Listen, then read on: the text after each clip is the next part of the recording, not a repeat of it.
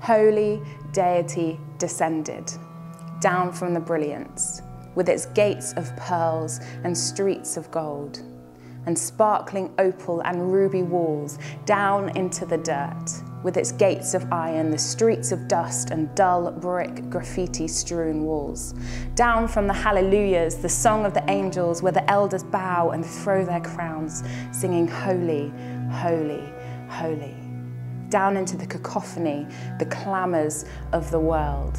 Traffic, media, shouts, hustle and bustle, where a billion voices compete.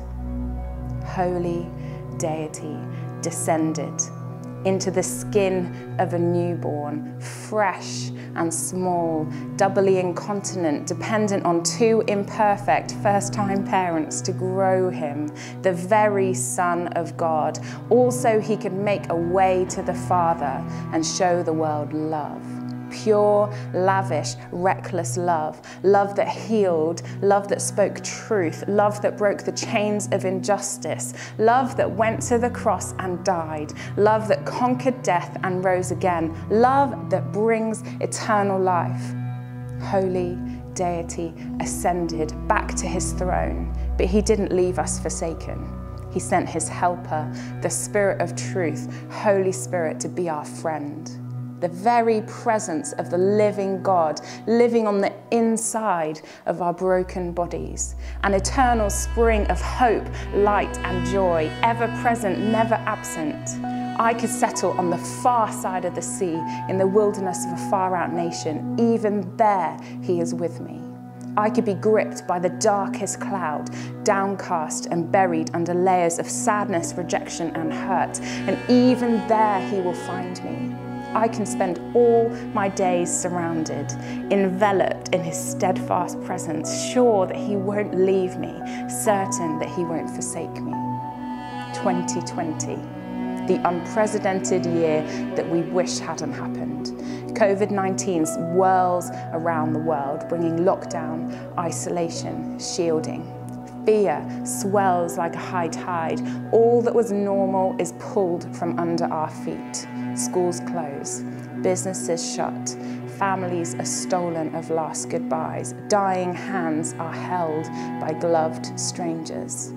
Unprecedented food bank use, child poverty is higher than ever, unemployment tsunamis, isolation and loneliness loom like monsters above the vulnerable, women labour alone. And there doesn't seem to be an end in sight. We all thought this would be over by now, but here we are with this new masked normal. And don't we need good news? Jesus isn't socially distanced. He's not 2 meters away. He is right here, closer than here. The pandemic hasn't thrown him off course. His kingdom is still real. His love is still real. He is still here, ready to talk, ready to listen, ready to crash in with the riches from heaven. He is close to the brokenhearted, and he saves those crushed in spirit. He weeps with us.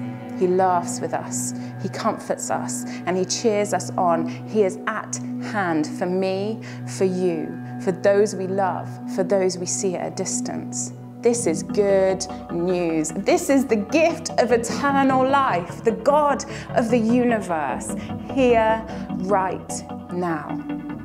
And for us who believe, we carry this good news wherever we go. We hold Jesus in jars of clay, all surpassing glory in earthen vessels, that the world would see God in us, Emmanuel.